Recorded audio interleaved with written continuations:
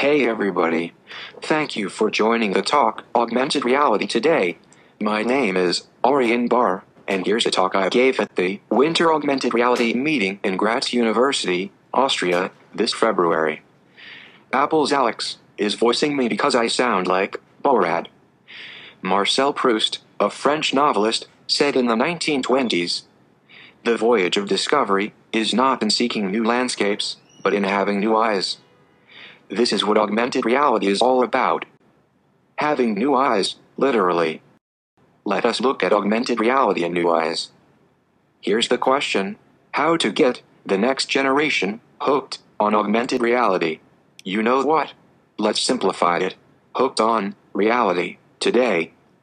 To answer this, we have to take a step back and consider the vision that led to this question. In 10 to 15 years, come on, be bold. In 10 years, everyone will use AR to interact with the world in a more meaningful way.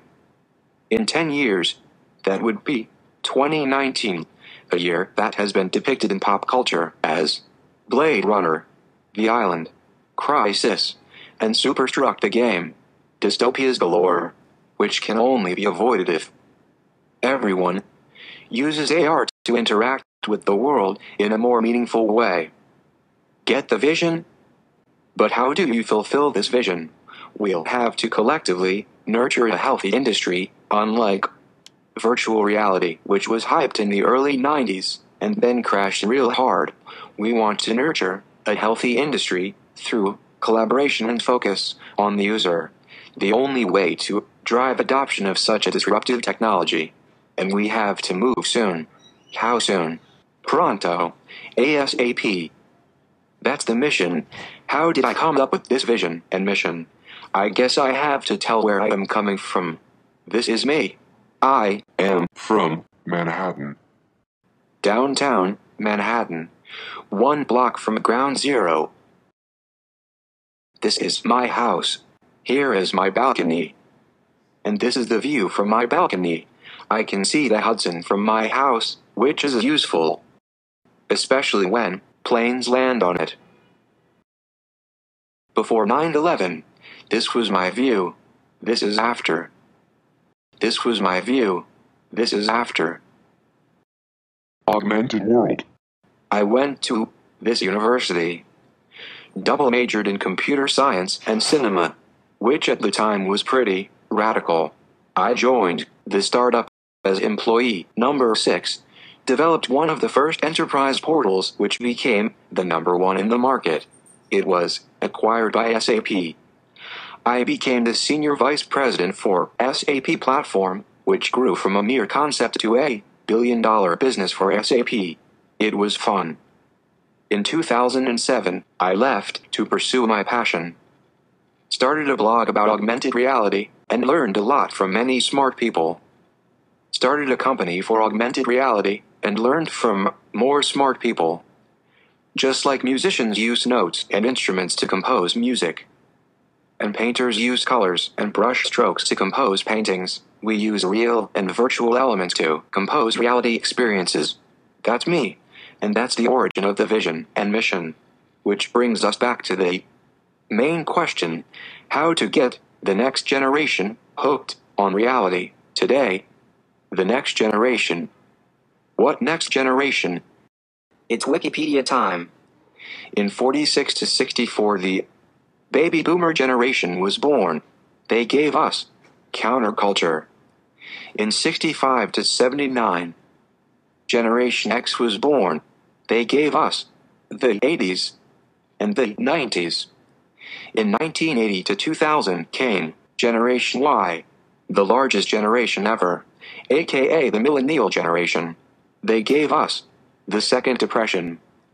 2001 to the present is yet an unnamed generation. Some call it Generation Z. Some call it Generation V for virtual. Generation C for community. Content. Cell phone. Generation. How do you call that? Call them what you want. They are the next generation. They are 20 million strong in the US alone. They're very young. very consumers, and digital natives.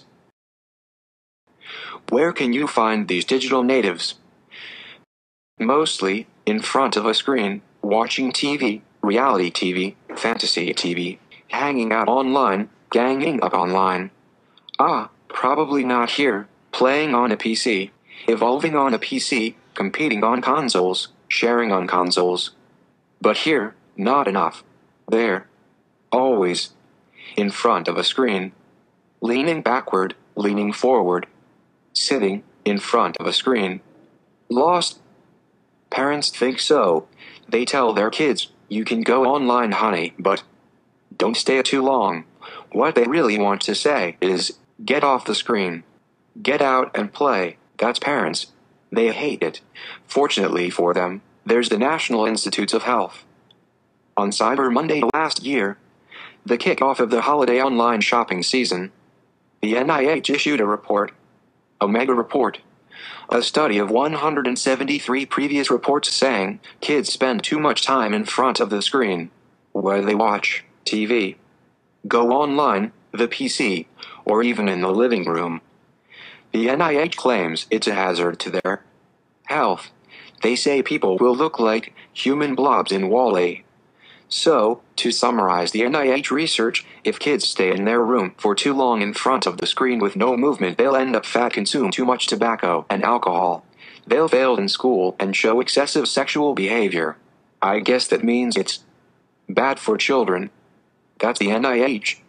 The TV industry is mostly mute about this, but Anthony Zucker, the creator of CSI, says content from TV should cross over to other types of media, such as cell phones. That's what TV says. Here's what the video game industry's doing about it.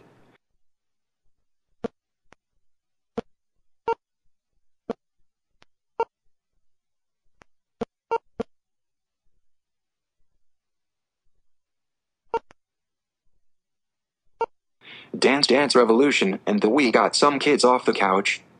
Guitar Hero had a similar effect. Mostly, Sony got them moving with the iToy camera. And mobile games can now be played anywhere, but they're still glued to the screen. Will Wright, the creator of SimCity, The Sims, and Spore, and my personal idol, says games should increase our awareness to the environment rather than distract us from it. So there you have it. Parents want kids off the screen. NIH says we'll look like this if they don't. CSI says content should cross over. And even Will Wright says kids should interact more with the environment. Case closed.